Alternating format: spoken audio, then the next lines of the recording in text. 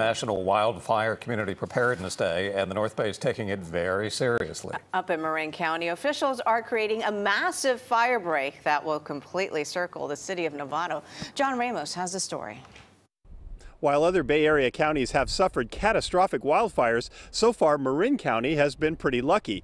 But they are putting the lessons learned to good use, and now they're embarking on the largest fire prevention effort this area has ever seen.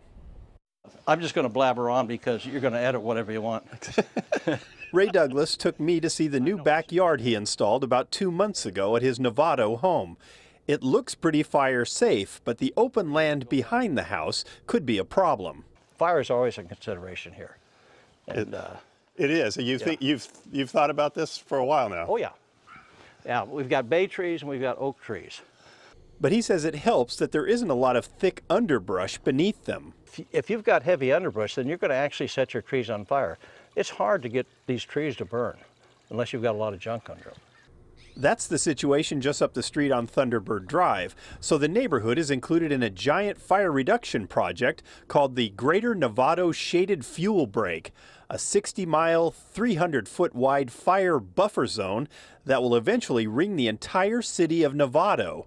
The trees will stay, but over the next 5 years, work crews will remove grasses, bushes, fallen debris, and low-lying branches to create a cleaner forest floor. All the landscape full of fuels that have accumulated over these many years of fire suppression can create a really intense fire behavior, which can move embers up and into neighborhoods.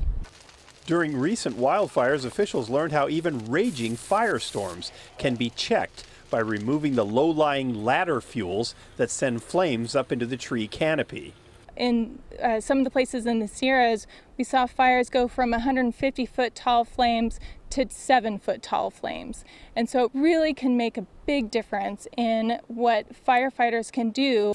17 fire departments and local agencies have joined forces to create a regional fire prevention effort, funded by an annual parcel tax approved by voters in 2020.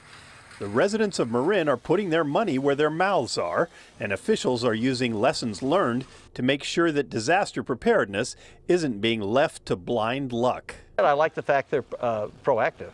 I think that's a good thing. It's finally, you know, we're talking about government, and somebody actually being proactive, be still my heart. For 100 years, we've done everything possible to keep fires from burning, but that's resulted in a buildup of fuels on the ground. We now know that removing them can mean the difference between a fire and a catastrophe. No, the Novato fuel break is by far the largest one they've ever attempted. Work will begin this summer, and even when it's completed, there is funding to maintain it well into the future.